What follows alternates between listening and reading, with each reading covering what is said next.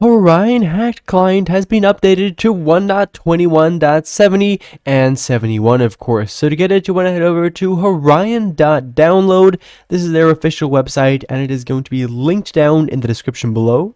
Together actually with my Discord server, which contains many more clients just like this one, so I'd greatly appreciate it if you could join that. Also, just for the record, compare this time to this one. This is like a difference of 12 minutes. If you guys like that consistency, then consider subscribing. Anyways, on Horion's official website, you can simply click on this green download button and the download will start automatically.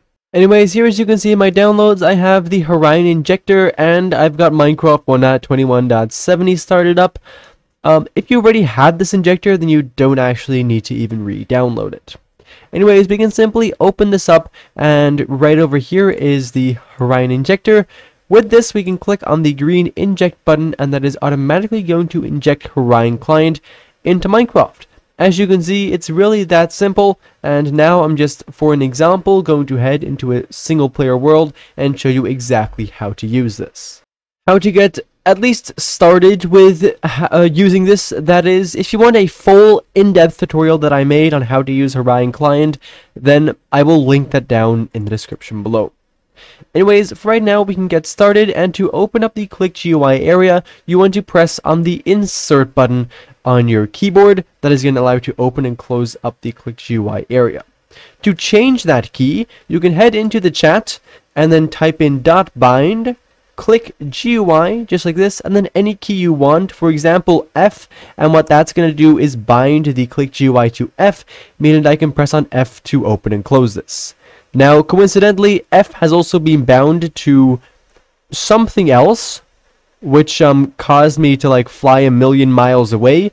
To change that, because I know some other people are having issues with that as well, you can type .unbind all force just like this, and then .bind Click GUI F once again, and now that will no longer happen, as you can see. Anyways, back to where we were going. So this is the Click GUI area. This contains all of the utilities that Horion Client has. We can click on these to turn them on. Was not a good example. We can click on these to turn them on, and click on them once again to turn them off. On the ones with the little plus over there, you can actually right click on them, and then they'll get a little bit of a customization menu. Some of these, as you can see, have more customization than others. These customization menus are quite useful. For the rest, when you're hovering over these, you'll notice that in the bottom left hand side, you'll get a little bit of a description of what the utility does, which is definitely quite useful. Anyways, for the rest, this Click GUI area should be pretty self-explanatory, to be honest. And so we're going to be moving on right now to the things you see on my screen. The things currently on my screen are there by default.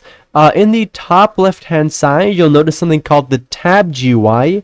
If you look over here, you can see that it is currently enabled, and what the Tab GUI is the exact same as the Click GUI, which is this area, except you can navigate it with the arrow keys on your keyboard whilst actually moving around in game as well.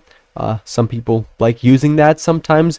For the rest, in the top right hand side where you see anti-bot, that is the array list, and it displays all of the currently active utilities. As you can see, now there's a few more of those. I can just turn all those off again. Anyways, those are part of the HUD elements. There's a few more things here that you can turn on if you'd like to, and you can of course also turn these off. That way your screen is completely clean, except of course you can still open up the Click GUI. So that's pretty neat. Anyways, for the rest, as you did see earlier, we used commands, which is pretty cool, and how to use all of the commands that this client has is to type .help in chat, and what that's going to do is give you a list of all of the commands that Horion Client has, together with a description of what exactly the command does. So for the bind command, it binds modules to specific keys. Pretty simple, right?